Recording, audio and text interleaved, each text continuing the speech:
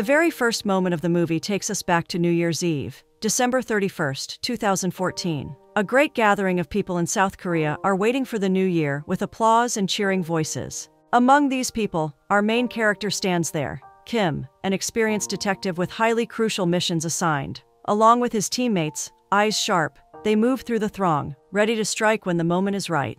The story then takes us back to 1982, where Baek Ji-hwan makes his way through the joyful crowd awaiting the coming new year. His partner Yoon Jung arrives shortly after. Baek wraps his scarf gently around her neck and takes her cold hands into his. Despite the two different time periods, we catch sight of the same scene. The crowd begins to count down the last 10 seconds of the year. Baek and Yoon Jung embrace each other tightly. Suddenly Baek pulls out a ring and proposes to a surprised yet very elated Yoon Jung. With surmounting happiness, she accepts a new year marked by pure bliss. At that moment, all the detectives are seen on alert after they identify the thief among the people. Back in the past, a thief, stealthy in movement with a knife, approaches Yoon Jung, rips her bag open, and snatches its contents. She soon discovers that her stuff has been stolen. She looks troubled. The detectives witness the thief trying to get away, while Kim chases after him. The scene plays much in the same manner as earlier when Baek Ji-hwan rushes to reclaim his girlfriend's stolen bag. In both scenes, thick action builds up as the chase ensues. Baek catches up with the thief and a violent fight erupts. However, he is overpowered by the thief, who stabs him, leaving him injured. The same thing happens with Kim. He holds down the thief, but it goes wrong again. After Kim's colleagues finally reach the scene, the burglar wrestles a weapon off one of them and shoots Kim. Thus, both Baek and Kim end up paying a dreadful price for their confrontations with the burglars. The thief vanishes in the twilight, and Baek is left lying on the ground, fighting against the merciless moments of fate. The scene abruptly cuts to a clinical room in which ever-humming machines and doctors' whispers hurry back and forth. They slug it out, hands flying in a blur of motion, bringing Baek to life and trying to carry away his tenuous heart rate. Kim is similarly lying underneath those unforgiving lights, locked in a dance of survival where his fate converges with that of Baek. Baek's mind is invaded by a surreal dream, a window into another existence. He steps into Kim's shoes and feels the pulse of his days. Meanwhile, in the high school corridors, Kim's dream inscribes itself with the vision of Baek and his girlfriend's laugh. Soon, they awake confused, reality bleeding into the reality of another. Kim recounts, in his dreams, about a man who lets us travel down the spiral of memories to 1982, when Baek is seen navigating through the corridors of his school. He holds a recorder in his hands, capturing a playful argument with Yoon Jung, with her voice in the background, a moment of pure joy and love. We find them exploring homes and dreaming of life full of possibilities. Yoon Jung contemplates the sky, where she shares her thoughts on the temporariness of life. She places her head on Baek's shoulder and for a moment, considers the alteration of the cycle between life and finality. She promises that if only she could be born again, she would search for him again, prompting Baek to share her promise. The scene changes to the present. Kim wakes up from his dream. His mind is still living in another realm. He straightens up, exposed to the day, but under his breath, the echoes of his dream still whisper in his ears. The scene changes to a film-like whisper of the past. Baek Ji-hwan and Yoon Jung have a quiet dinner together. They amuse each other as Baek confesses his dream of being a detective, only to be playfully reminded by Yoon that such a career path may have kept them apart. Meanwhile, a group of students in the restaurant gamble and drink. Their laughter is a fragile veil over the fear of being caught. Fate has its way as Baek joins the scene and captures them smoking, including one of his own students. As they all run away in panic, Baek manages to catch his student. During his reprimand, the kid escapes, hopping on his motorcycle and speeding away. Back in the present, the detectives are having a parallel scene, chasing a thief on a motorcycle. He crashes and the police surround him. In desperation, he takes a woman as a hostage with his knife pressed to her throat, demanding that the officers fall back. The detectives are hesitant to risk the woman's life. Suddenly, the captain arrives and advances quickly, landing a blow to the thief's hand, causing him to fall to the ground. The captain approaches the thief and uncovers his shoulder, only to find nothing worthwhile. As Kim and his detective friend Lee walk down the corridors to their department, Kim is still curious about the captain's act. Lee recounts that the captain is well known, and there are many rumors circulating in the air. His wife was murdered by a criminal he had chased for years since becoming a police officer. Just when the captain was about to catch him, his wife was murdered by the hardcore criminal as an act of retaliation. He shot the murderer in his shoulder as he made his getaway, but it was never decisive whether the man had lived. The captain is convinced the only identifying mark on the murderer would be the bullet wound in his shoulder. In the flashback, we find Baek Ji-hwan scolding his student due to his wrong behavior regarding gambling and drinking. He urges him to sit on the floor, holding the chair above, leaving him to kick the pain in his hands. Despite all the begging by the student to set him free, Baek is unabashed and unmoved. He recounts a small story. The compass needle spins around until it finally finds its direction, reflecting it on his student, who is still searching for his own direction in life. Baek gently reveals that a teacher's role is not just to educate, but also to wait patiently until the right path is found. Baek Ji-hwan approaches the window, where he finds students and teachers marveling at the sight of the unexpected snowfall. The scene cuts back into the present, with Kim sitting beside a window, staring out at the falling snow while listening to the radio. The voiceover presenter breaks out an interesting fact. The snowfall in September previously fell only twice, the last being on September 26, 1983. As it happens, today is September 26 once more, 32 years later. He reveals a shocking forecast. A teacher, 32 years ago, predicted that it would snow for 2 consecutive days on September 26 and 27, 2015. As the radio host continues further, he reminisces about his teacher, who is none other than Baek Ji-hwan. Kim is startled and instantly recognizes it, a revelation that twists his mind. The story goes back to 1983, when Baek confides in his fiancée that he has been dreaming about a man and seeing his life unfold every day. This experience eerily mirrors what Kim is going through in the present. When Yoon Jung wonders about the identity of the man, Baek reveals that he is a detective. Back in the present day, Kim shares his weird dreams with his friend Lee. He reveals that although the first dream was vague, the details have been pretty vivid. Now he can see the clothing and the surroundings. All of a sudden, Baek confesses that the man in his dreams is living in the year 2015, which elicits Yoon Jung's laughter, believing that it is absurd and dumbfounding. The students suddenly break into the room, curiously listening to their interesting conversation. With a knowing smile, Yoon Jung tells them about Baek's ability to see the future in his dreams. Much to their astonishment, Yoon reveals that Baek even predicted today's snowfall. The students start asking Baek about their future. Feeling the opportunity to confirm his dreams, Baek shares a vision of the future. On September 26 and 27, 2015, a great snowstorm will cover the country for 2 days in a row. Back in the present, Detective Lee believes that Kim Gun-woo must be possessed by God. His voice is light and jokingly inflected. However, Kim barely hears him, for he is intense in concentration. Kim is seen reviewing the camera footage. His eyes furrow at one sequence. A woman appears on the screen, familiar in her features, as if she had been drawn from the depths of his dreams. Her presence haunts him, drawing him deeper into a mystery and blurring the line between reality and the subconscious. One night, not able to shake off his curiosity, Kim decides to follow the woman. The streets are silent and bathed in the soft light of street lamps. She hears Kim behind her, light footsteps, cautious, but soon the woman feels she is being followed. She quickens her pace as she leads him through a narrow, winding alley. Tension fills the air when, in an instant, the woman seems to disappear, leaving Kim standing alone. All of a sudden, she reappears behind him. Her eyes, flashes of anger and fear, accuse him of being a flasher. Kim is taken aback. He stammers to try and explain that he does not have any hurtful intentions, but the woman is already screaming for help. Her voice echoes through the empty street, drawing nearby men who rush to her aid. They overpower Kim, holding him, though he wildly reaches for his police ID to prove who he is. Chaos finally simmers down at a police station, where the woman and her would-be protectors realize that Kim is indeed a detective. Captain Kang arrives, puzzled, as Kim struggles to explain that he has been dreaming about the woman and that he isn't the threat she thinks he is. Later, the group gathered for dinner, which included Kim and Detective Lee, to smooth over the misunderstanding.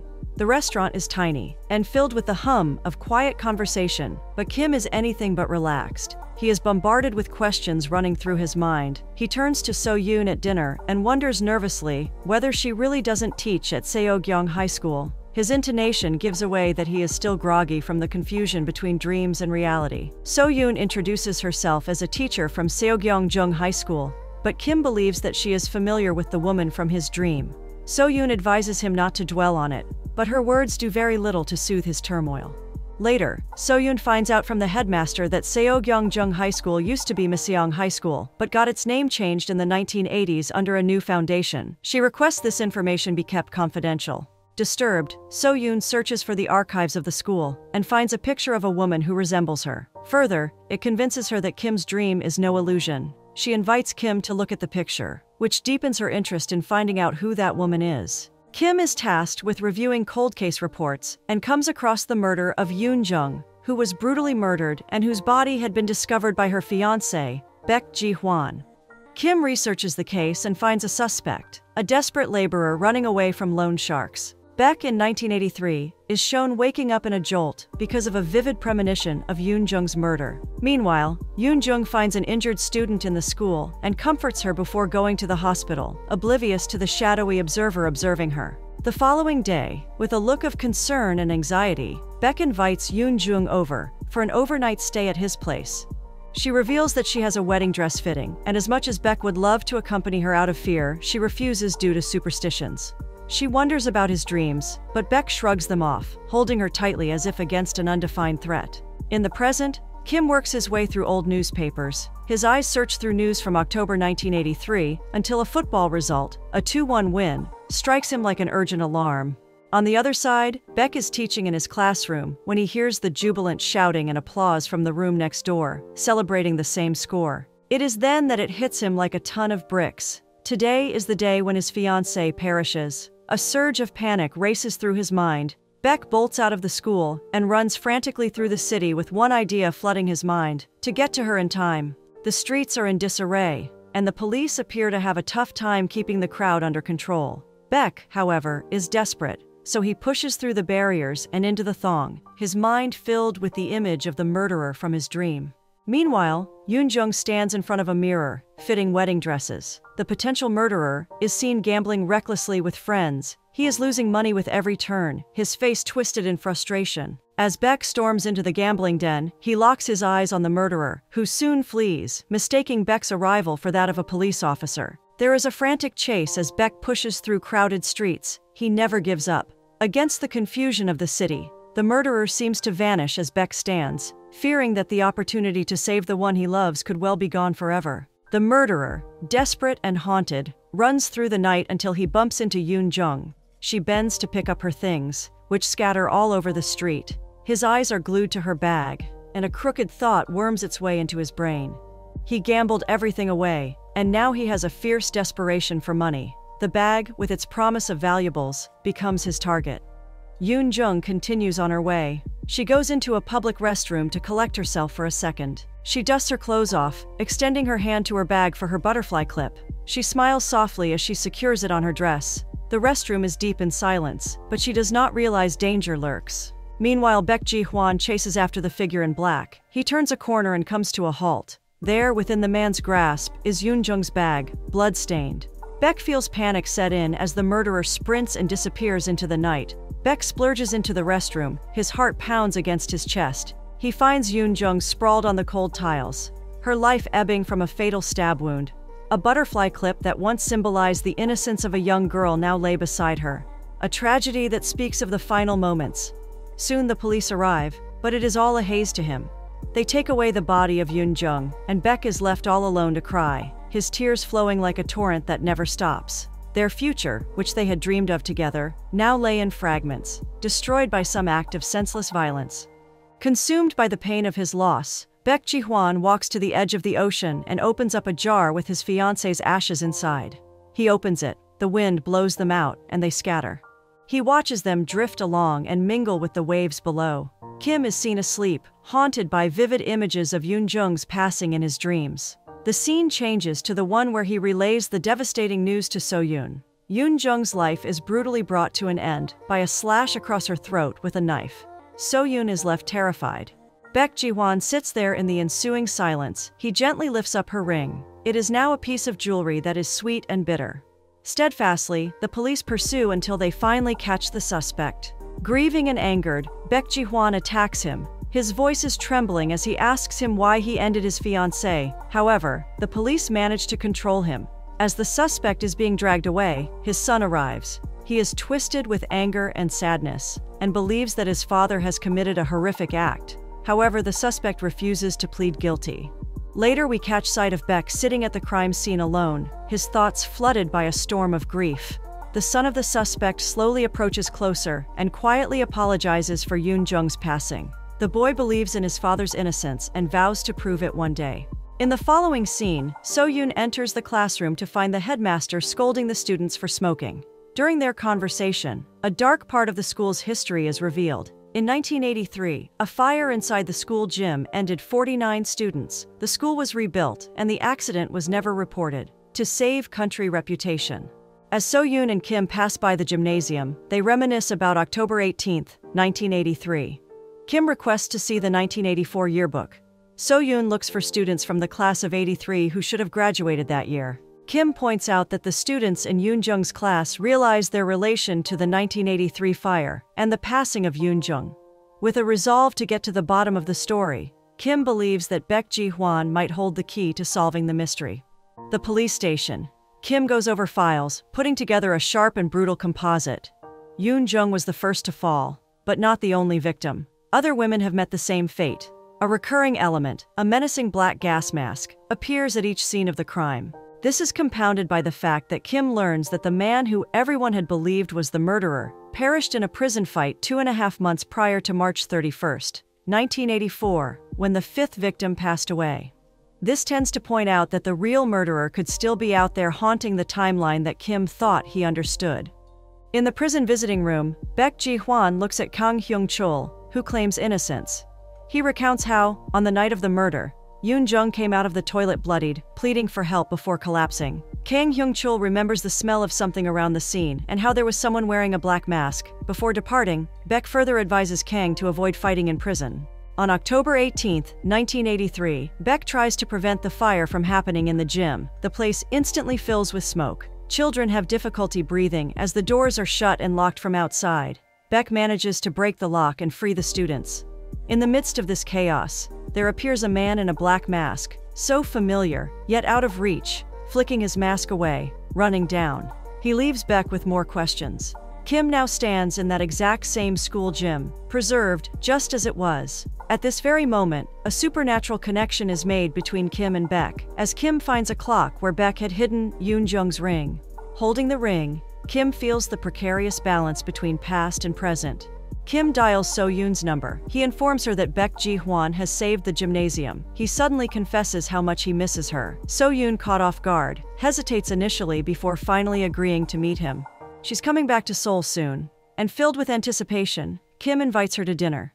Kim leaves the police station with a spring in his step. But as So-yoon drives through the forest, a car looms in her rearview mirror. Its headlights blaze as it closes in on her. The car behind So-yoon cuts her off, making her heart miss a beat. Meanwhile, Kim is seen in the kitchen preparing dinner. The next morning, Kim wakes up on the sofa. The dinner is already cold and untouched. Suddenly, the radio crackles to life, announcing that a car had been found in the morning in the Namhan River with its railing shattered and its driver missing. The news hits him like a punch to the gut. The past may have been rewritten, but now the present unravels, and with it, the consequences begin to unfold. Kim learns that the driver is So-yoon. We see the car being pulled out from the water, and Kim struggles to approach it with heavy footsteps. In the police station, Captain Kang reveals the footage. The license plate of the suspect, caught on the dash camera, turns out to be that of a stolen vehicle. The camera in front of the car shows So-yoon as she approaches the driver. A thick smoke begins to emanate from the car and swallows her completely with its choking clouds. The black-masked man appears with his knife against her throat. Watching all this, Kim's soul is inflamed with the dangerous mixture of anger and fear. The scene goes back in time to Baek Ji-hwan standing alone at the science laboratory window. The quiet solitude is broken by the entrance of a student, who brings him a tissue of Yoon Jung. It's the face of the same student, among the victims he had seen in his dreams. He realizes that he must protect her. Later, on October 22nd, Baek hides in the science lab, ready to intercept the student and murderer. Shortly after, the student's coming is followed by the entrance of the mysterious man.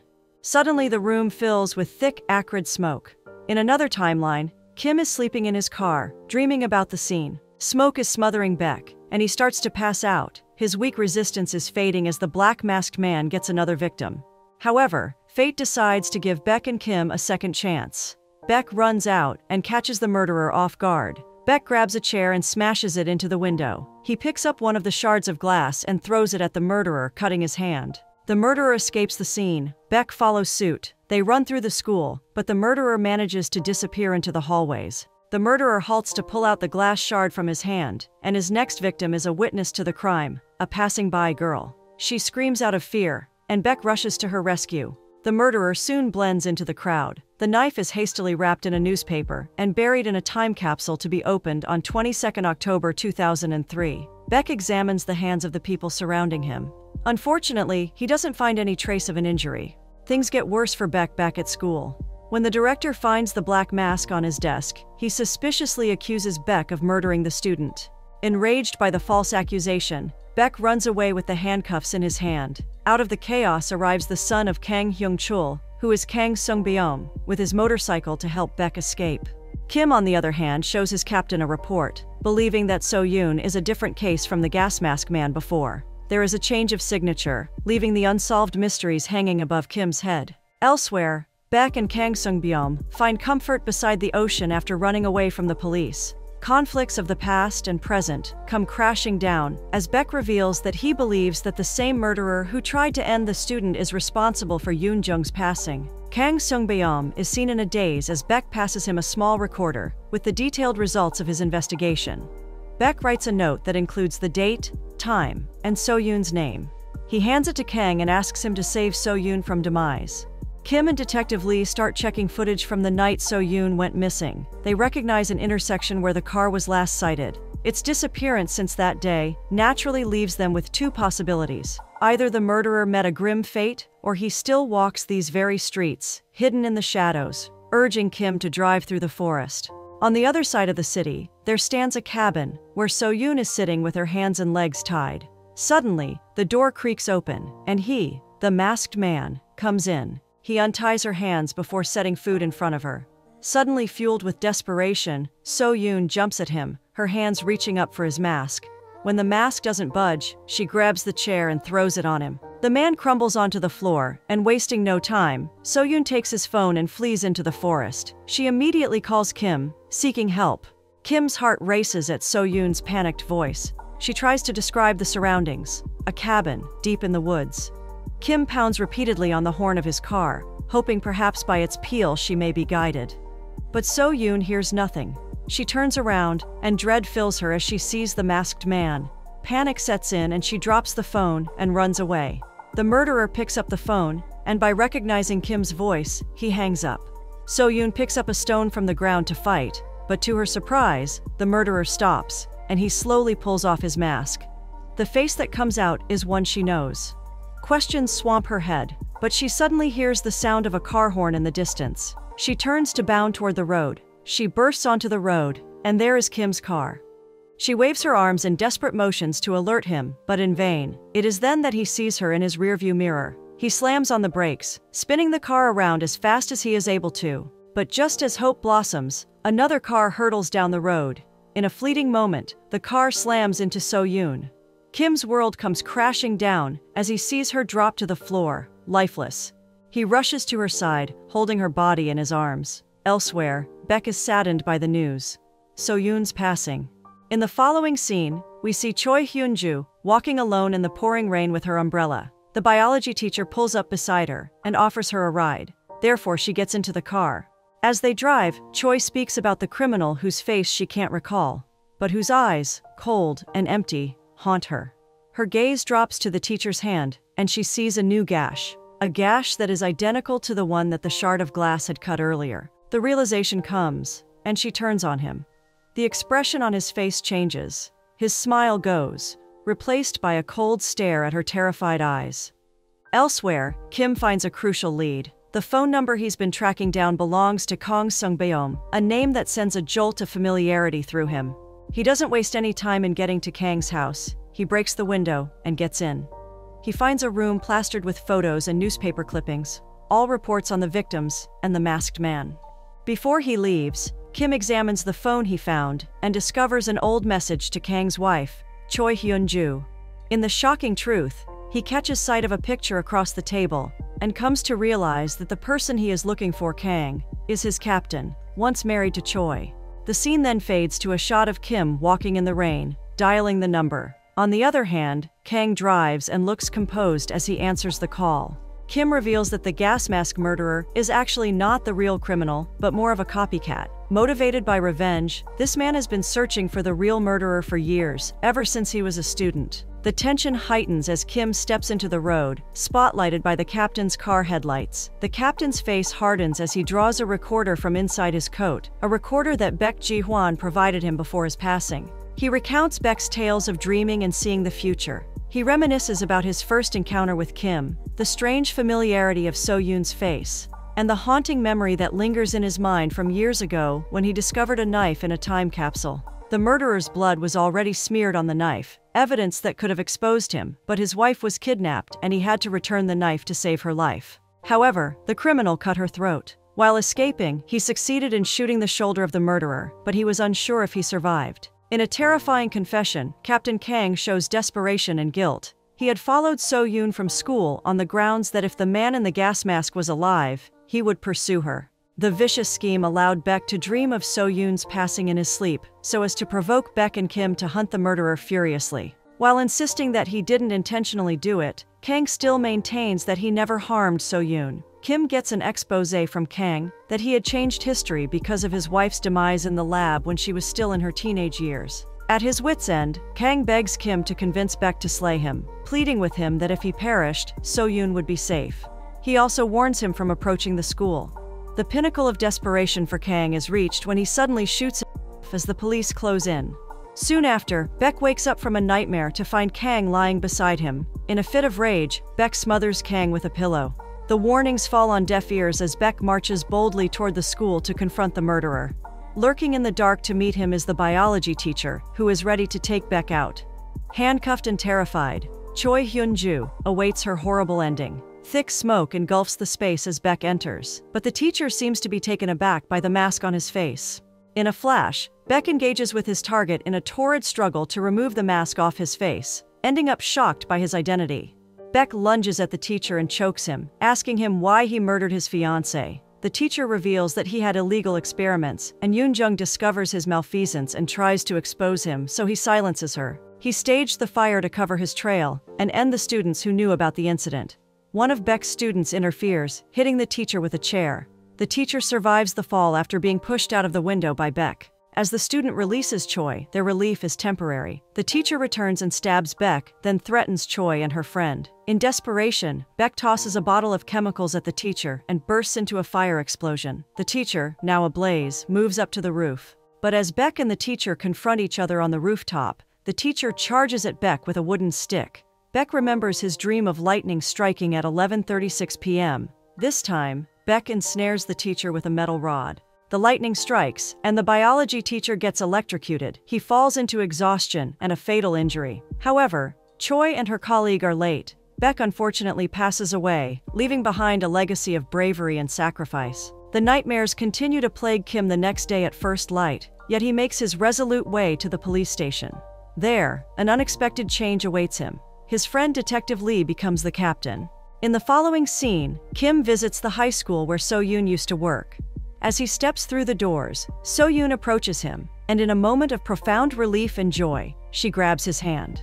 Her being alive and well lightens an emotional weight lifted off his shoulders. The sacrifices made by Baek, it seems, were not in vain since the changes in the past altered the present for good. The two walk together down the familiar corridors of the high school. Kim hugs her tightly, tears running down his face as he clasps her close.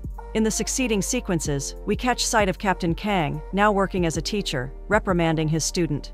Kim watches, reminiscing about an almost identical scene of Baek with his student from his previous dreams. On Kang's desk is a picture of his happy family, and we hear him calling his wife Choi. Their lives have changed indeed.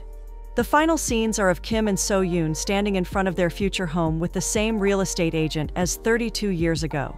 It feels like the story is being repeated this time around, with a happy ending. Kim approaches So-yoon and proposes to her with the exact ring that Yoon-jung used to wear.